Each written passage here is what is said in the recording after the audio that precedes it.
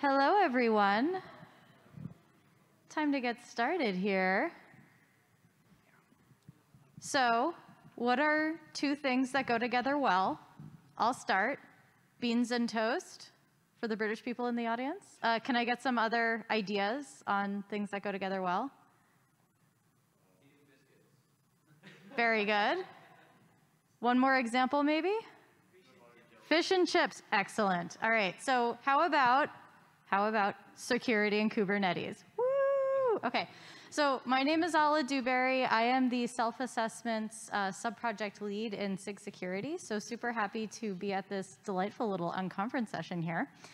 So yeah, I just wanted to pull up the Git repo. So like I said, we're part of SIG Security here. So today what I wanted to do with this session, ooh, that looks very messy. Let's hit refresh on that and see what happens, is to just go through the progress that we've made so far with the vSphere CSI Driver self-assessment. So just to back up for a second for folks who may not be familiar with the self-assessment subproject in SIG Security, we are the lightweight threat modeling subproject started by Pushkar, who is amazing. Thank you for all that you do. And yeah, so to just really, oh yes, Justin.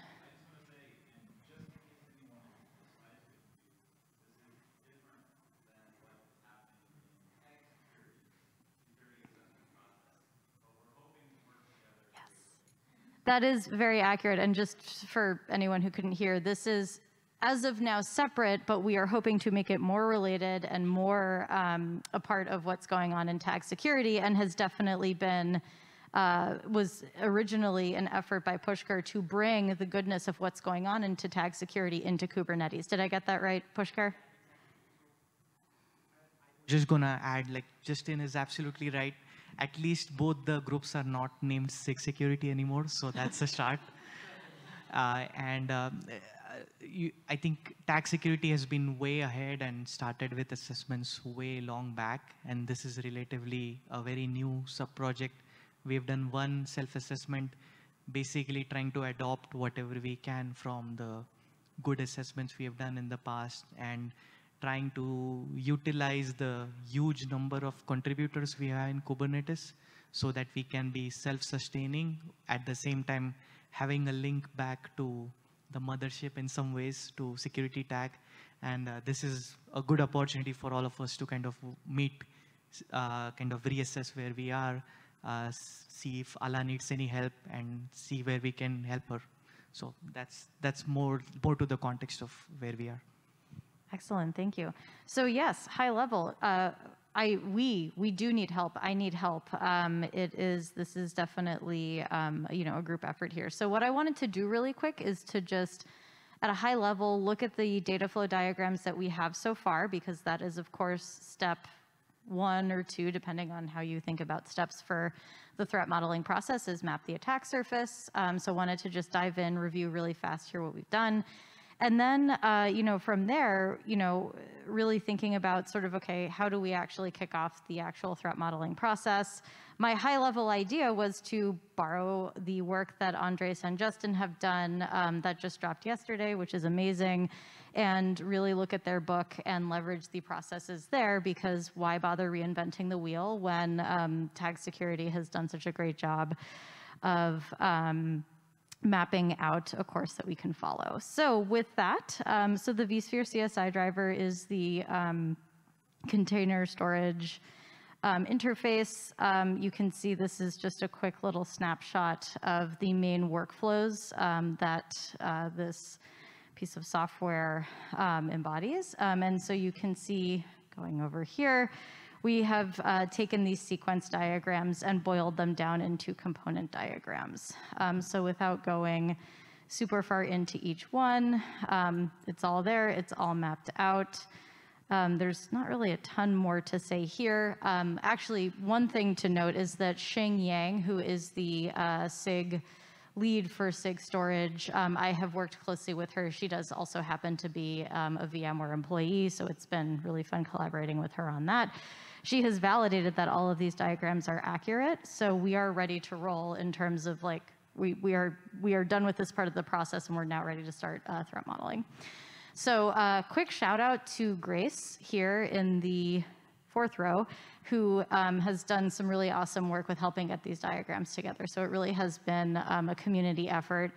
A woman named Carol has also helped with these diagramming exercises. And again, like, you know, stepping a couple steps back, you know, wanting to take as much of the community along for this ride, or these rides as it were, as possible, so that we're really sort of like federating and broadcasting the threat modeling skill set as possible into the community, because it turns out that a lot of people having a small but, you know, very sort of confident amount of security knowledge goes a much longer way than a few people having a ton of security knowledge and that being it. So we need a little bit of both. I also have a mic, so I can always walk to whoever wants to speak, and that the main reason is because we're recording, we don't want the people who watch the recording to miss any important things we say. So just raise your hand. I'm happy to run towards you.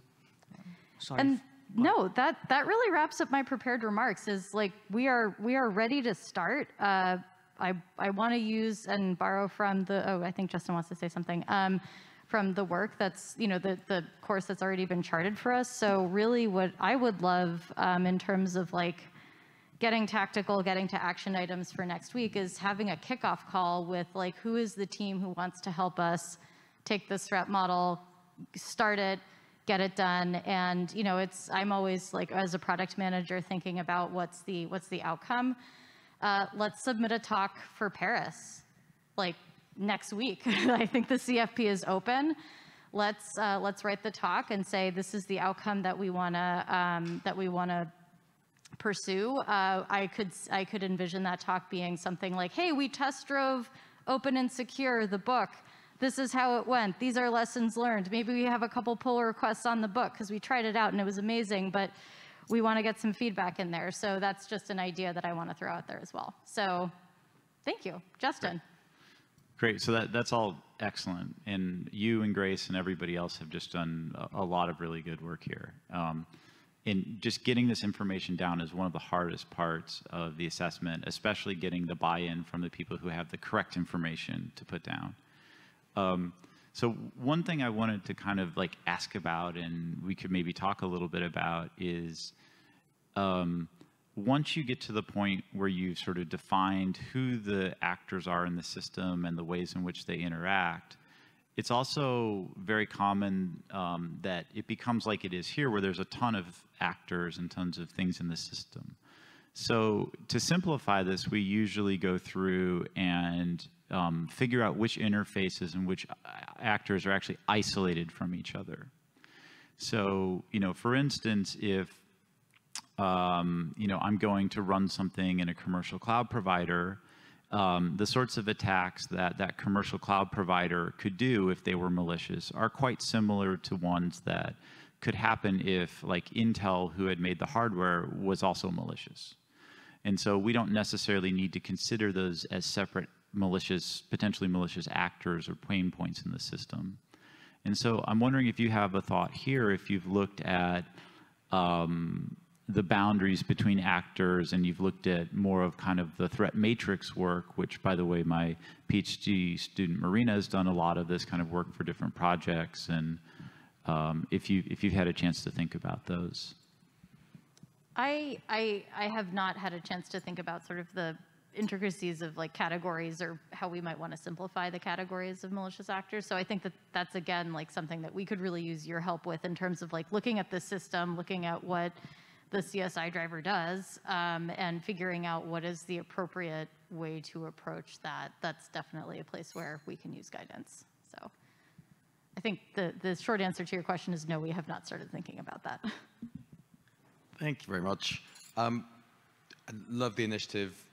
We do a lot of threat modeling as part of all our professional engagements, and we have a little bit of a structure around it. So one of the things that we always, of course, have to do is identify what is being scoped and what is being descoped, and then also secondarily, who, kind of to your point, who are the threat actors? Like, do we care about, I mean, everything from foreign intelligence services down to where's the insider threat level that we assume the access has.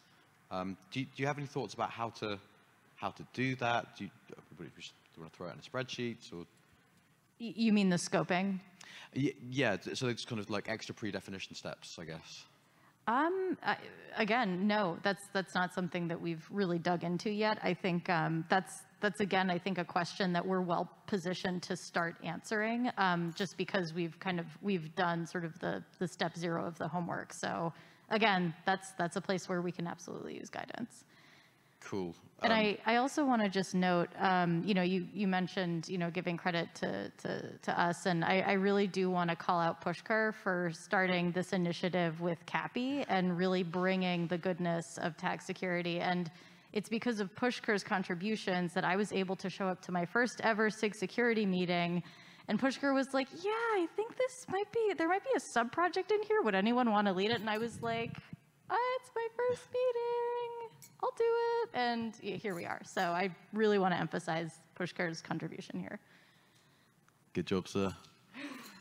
There's one more thing that might be of use, and I haven't looked at these diagrams closely enough, but something that was introduced by one of my colleagues into our process was the addition of connectivity matrices. So like really low-level detail on protocols, ports, and data classifications as they travel. It just makes the embellishment of these diagrams, or that embellishment makes things a little bit easier. So yeah, happy to jump in, like really excited about this. Yeah, well, no, but I think you're calling out something that I think, this is great for sort of like high-level data flow, but I think we need maybe to beef up these diagrams a little bit more with some of that specificity. So I think that that's already something that maybe we could work on together, and I can pull in Shing as well, because yeah, again, it's like, high-level high-level component diagrams are great, but it's like, let's really get in like, what exactly is the nature of this traffic that's flowing between these components. So thank you. You guys are already helping. This is amazing.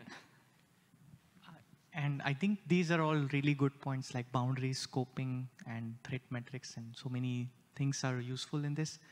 I almost wonder, like, would it be easy or too much trouble to try one of these things in one of the diagrams and kind of explain everyone like how we could create boundaries, how we could scope something and say like these things are out of scope. Would anyone want to volunteer, like pick one of the diagrams and go from there? I'm definitely down if anyone else wants to do that. I think picking one of these and getting into it as an example and then figuring out how else we need to beef up the rest of the component diagrams, I think is a great starting point. Especially if nobody has ever seen the diagram before, don't know what vSphere CSI Driver is, I think that would be the perfect person probably. Do you have a sense of what other Kubernetes subsystems you want to work on next? Yes, so that's an excellent question. My short answer is Ray Lejano, who is the sub-project lead for the third-party audit in SIG Security, which is another sub-project. He has a roadmap for things that he wants that are important components of Kubernetes that should be audited. And I was thinking that we could attach our roadmap to his roadmap, and as a sort of due diligence exercise, I guess you could say, is going through and looking at his roadmap and threat modeling those components to prepare them better for a more detailed and deeper audit. So that's one idea I had. The other idea I had for sort of like prioritizing next steps is also just looking at the amount, for the coding SIGs, sort of which SIGs have the most sub-projects, because those are the likely, a good indication of the most important ones. But also it's sort of like just stepping back and looking at, Kubernetes as a whole. It's like, you know what, etcd is kind of important. Maybe we should do that. And so those are some prioritizing sort of drivers that I've been considering. Yeah. Yeah, I think something I would add is third-party audit has a roadmap, like she mentioned, and when we were doing the third-party audit that published in April this year, one of the asks from the people who were selected to do the audit was, can we please keep the scope limited because we can't do like the whole of Kubernetes. So I think we would end up doing something similar where we pick some set of subsystems that are relevant and not covered before, And then anything else that is still important but cannot be covered is where maybe Ala's subproject could be helpful in. I want to switch tracks a bit. Like Justin mentioned a good topic about threat metrics, and we have one of the world leading experts on that. So it might be worth asking them to talk about that. So I'll pass it on to Marina. I think world leading expert might be overstating it, but I have done some.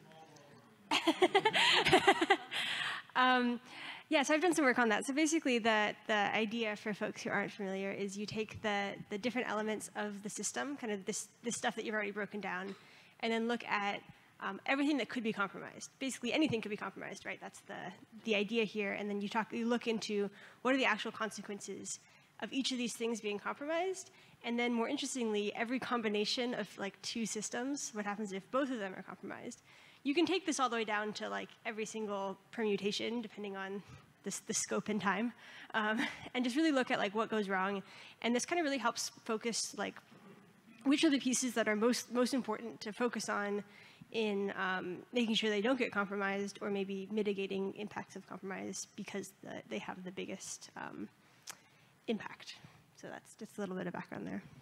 That sounds awesome. And I mean, that sounds like a great way to drive, just in terms of like this threat modeling exercise itself, like a way to prioritize efforts within this overall effort. Sort of like, okay, when these two systems are compromised, okay, we should really kind of bite on this and pull the thread here. So that, I mean, yeah, that sounds like a very, very effective technique for prioritization. And I'm all about prioritization because I'm a product manager, so that's my jam.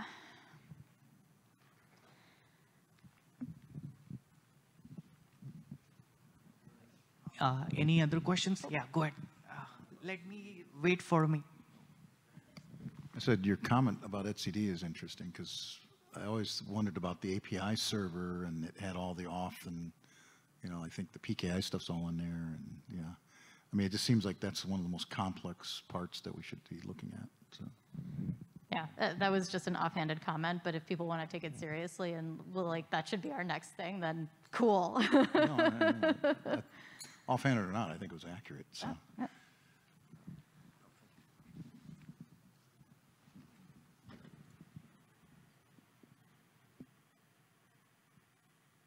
Andy has something to say.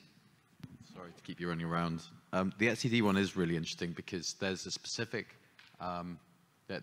won't fix to do with how client certs are used between nodes in etcd itself. So that's pretty harrowing. If we could call that out and model that and present it back with, I mean, it's not even a recommended control, it's just use the thing. That would probably be useful for everybody. We were talking about maybe sort of kicking this off now. How much do we have enough time to zoom in on a diagram and just see if we can do something? Yeah, I mean we can do it up here, cool. But we could also jump out into the hall. I don't have anything. So one other thing to kind of mention here is, from the standpoint of the book, usually the things that you're building on or relying on, you can make fairly simple assumptions about.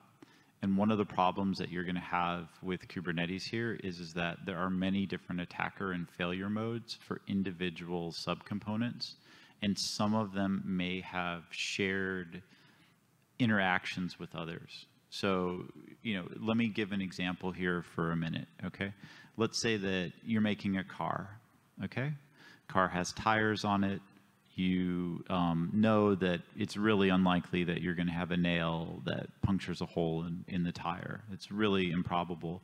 And you say, well, the way that the braking system and things work in the car, even if one of the tires gets a puncture, we're going to be okay, right? But then somebody happens to drive through a construction site where there's a whole bunch of nails everywhere, or some other incident happens that is outside of that random scattering. These like kind of correlated failures and problems might require you to peak down lower than the average group or team that's doing a security assessment according to our book. So this is all a very long-winded way of saying, like, definitely talk to us. if there are parts that start to look onerous or other things, because they were designed for, the book was written for the 99% of projects, and Kubernetes is in that 1% that's going to push a lot of these things to the boundaries. That's really good to know, and I think it's the nail that punctures. I mean, I've definitely had that happen to me before, so it's like, oh, I totally feel the burn of like that improbable thing that I've totally been screwed over by. So, yep, you got to be prepared. Does anyone else have any other comments, questions, cries of enthusiasm and joy that they want to help and participate? Yes, on this particular thing. Can you repeat the question?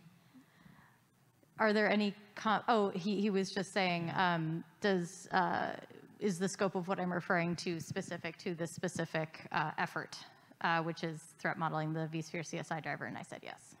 Yeah. One thing I was curious about, I'm looking at the diagrams for the first time as well. When we were doing cluster API, there were a bunch of different flows that the maintainers were talking about, where it's like, okay, a new cluster is being spun up. We are doing node bootstrap. We are doing cluster bootstrap. We are removing a node. We are adding a node. Were there different flows identified in vSphere related to vSphere CSI driver that Yes. Shin was like, okay, I really worry about this particular flow more than the others, and that will help with your favorite thing of prioritizing which one to do first? So the answer is, yeah, these are all of the flows that we have diagrammed. So what I should do is I should send a message to Xing and say which one of these is, the most heavily used, or which one of these is the most, that is, that you're most concerned about for whatever reason. So I think, yeah, from a prioritization and scoping perspective, I can work with her on that pretty easily to be like, all right, you know what, creating a volume is the most hammered on workflow. Let's start there. So I can get a prioritization call from her on that. Yeah, I think that will be definitely helpful, but just. Oh, sorry. Yeah, I started to just like snatch it out of your hand as you were still talking. I was just going to say that you might actually get more bang for your buck by focusing on a component and all the things that a component can do. Like focus on an actor and all the actions, and then understanding, because that will help you understand more about the isolation between them, and that would probably be the place I would start more rather than go deep into one end-to-end workflow across many components. Awesome. That's a really, really good tip, because now I'm just looking at these diagrams, and yeah, I think it's really, again, I think we need Xing to weigh in on sort of like, okay, because, it's like the, let's see, there are several components in this, but it's like the driver itself, the external snapshotter, like, I think it's like coming, asking her from, either a workflow perspective or a component perspective, which do you think is the most useful place to start, just based on your knowledge of the system? Great, and I would start with questions like, let's say that you compromise the external snapshotter.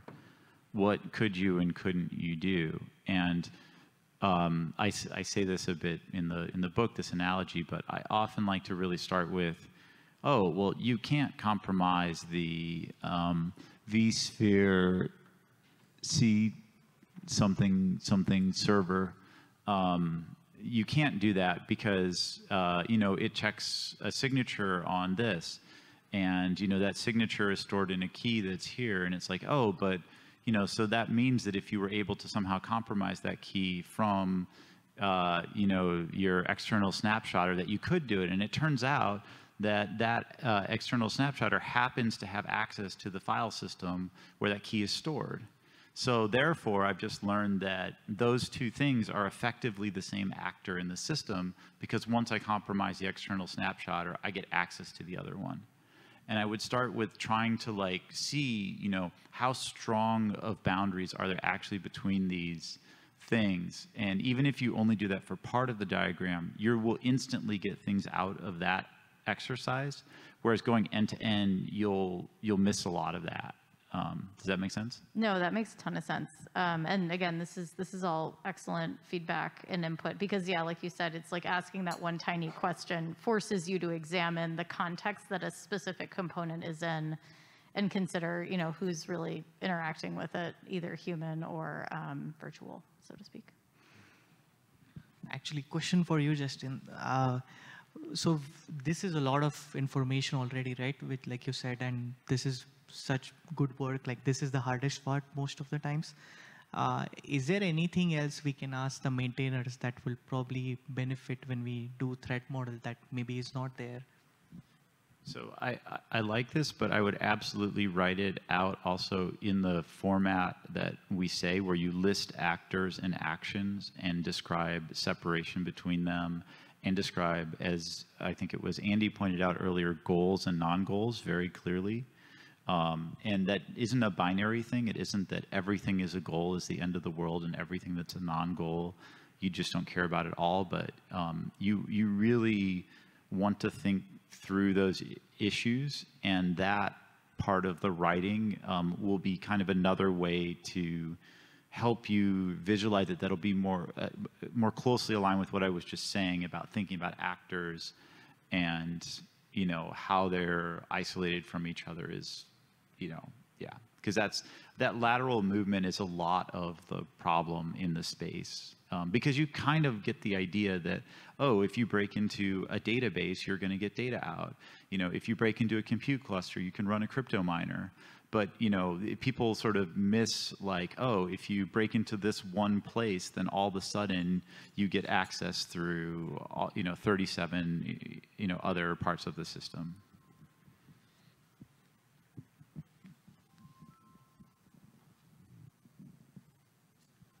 Anything else that you thought like we could ask the audience and maybe benefit from their guidance expertise?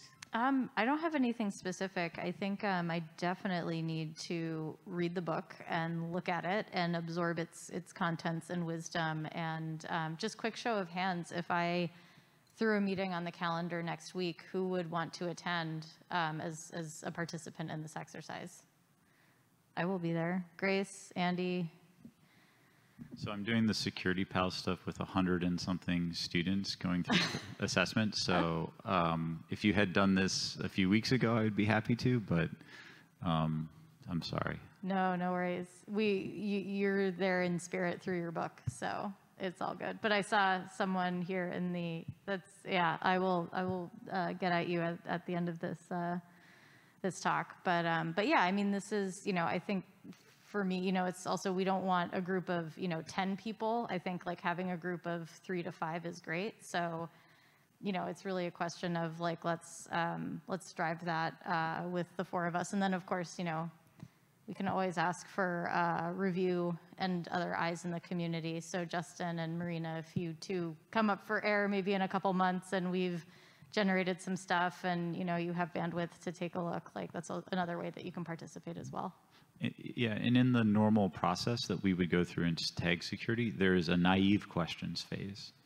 And once you've completed your self-assessment, which I will give you a spoiler, it will not be done, and you won't realize it until we ask naive questions. But once you've completed your assessment, then definitely reach out to us, and we can start to help through that naive questions phase. And he'll be like, oh, of course, like da-da-da-da-da.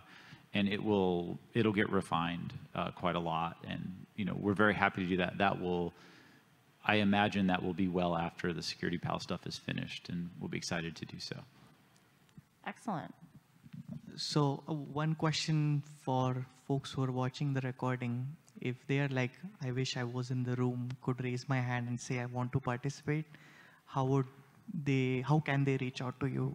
Yeah, let me see. Let's see. So basically there are a couple of different Slack channels in Kubernetes that you can join. So SIG Security, SIG-Security in Kubernetes is a great place.